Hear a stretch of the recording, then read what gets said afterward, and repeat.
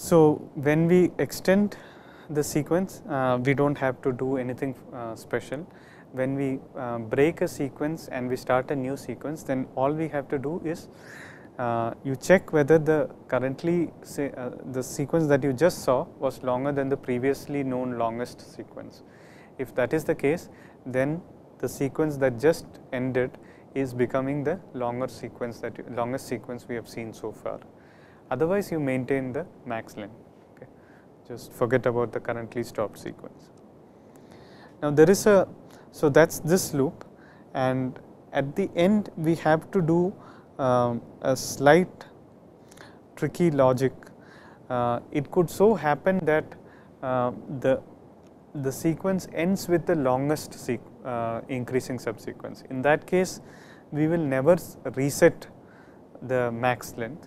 So, if the last sequence is the longest, you also have to handle the case separately. Okay. So, we will see an example where if you exit out of the loop, that is, you have already seen a -1, you just have to check whether the last increasing sequence that you saw was in fact the longest. So, there is a small if block at the end to do that. In this part, we will just see a small tracing of this program on a sample input, so that the logic of the program becomes slightly more clear. Okay. So, I have picked a particular input 3, 2, 1, 3, 5, -1, okay, and you will see that the longest increasing sequences are 3. So, the increasing sequences are 3, then 2, then 1, 3, 5. Okay. So, 1, 3, 5 is going to be the longest increasing subsequence, and let us see how our program will find that out. Okay. So, initially you have a bunch of variables which you declare. So, length is 0, max length is 0, and previous and current are undefined. Then you first read previous, so previous becomes 3, it is not -1, so you enter the if condition, at which point you set length and max length to 1.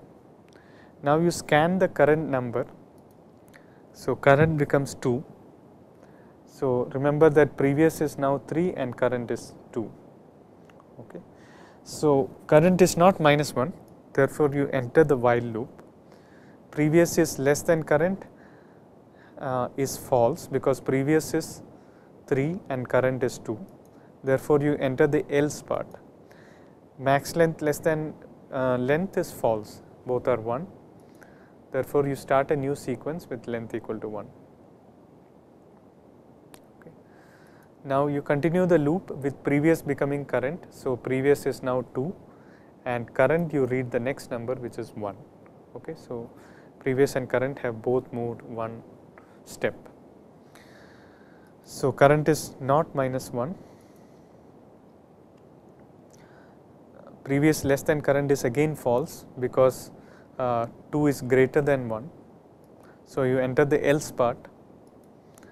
Max length and length, there is no change. So, you reset the length to 1. Previous is current, so previous becomes 1, and you scan the next number, which is 3. Okay. Now, at this point previous is 1 and current is 3. So, the if condition is true. So, you extend the length increases by 1. Okay. Again you advance previous and current. So, previous becomes 3, current becomes 5. Okay. Again 3 is less than 5. So, increase the length, we are extending the sequence. So, the length becomes 3. Advance, so previous becomes 5 and current becomes -1. At this point you exit the loop. Okay. And now you encounter the situation that max length, which is the length that we have seen so far, recall that it is 1. Okay. But the length of the sequence that we just stopped the input width is 3. Okay, that happened because the longest increasing contiguous subsequence was at the end of the input. Okay. So it happened right at the end. So when we exit the loop, we have to do one additional check.